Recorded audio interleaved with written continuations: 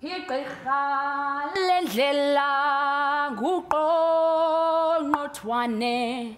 Igqirha lendlela bathi nguqongqothwane. Sele xa belegqitha phaa ke hayi uqongqothwane. Sele xa belegqitha phaa ke hayi uqongqothwane. I could sing the song forever. This song, made famous by Miriam Makeba and known to many as the Click Song, was told as a story to young Miriam by her mother.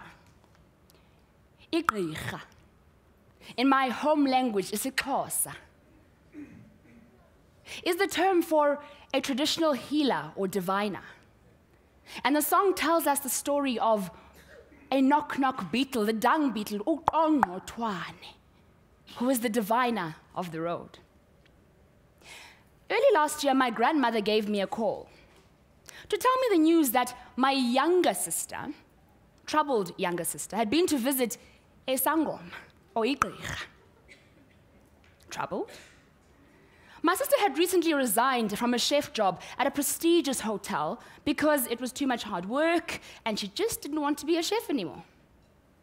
Granny went to great lengths explaining to me that this particular sangoma was different in that she was a Christian, like ourselves, and she even employed Christian, God-like methods in her work, such as using the Bible to profess her visions.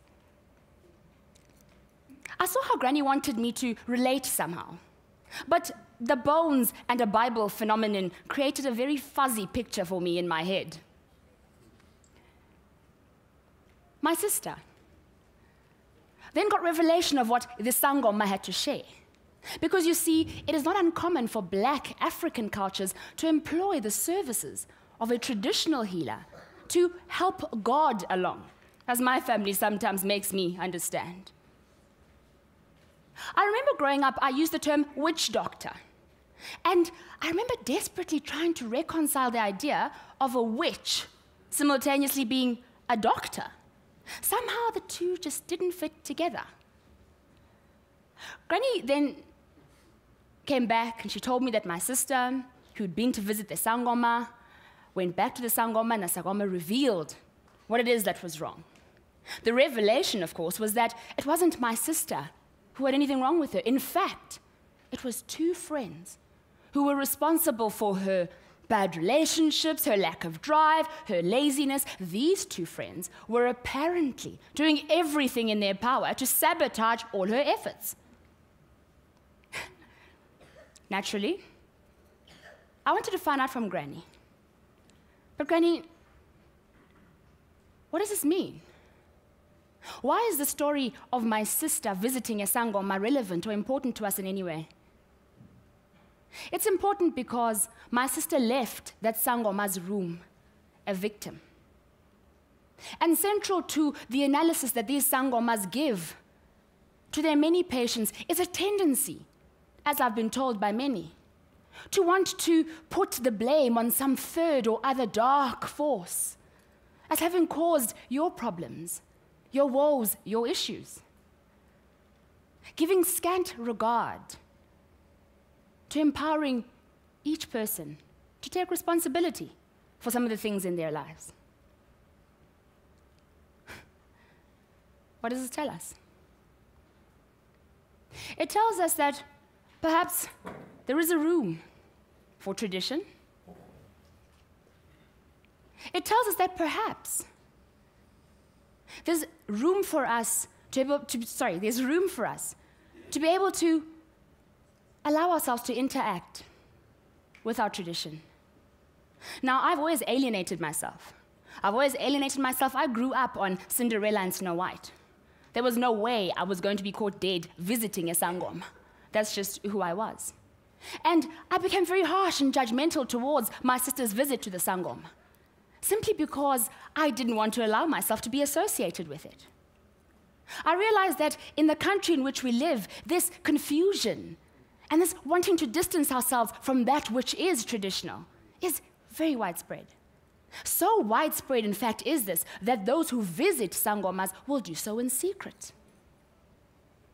Nobody must know. So what does this do?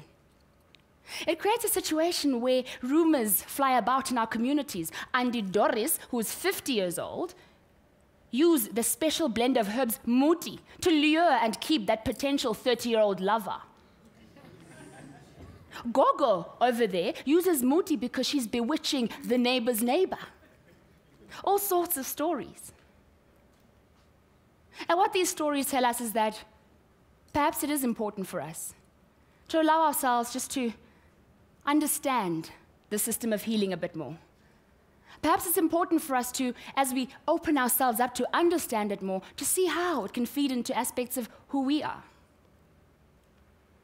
In redefining this Africa, somebody came up here and spoke to an Africa, solving Africa's problems, African solutions for African problems.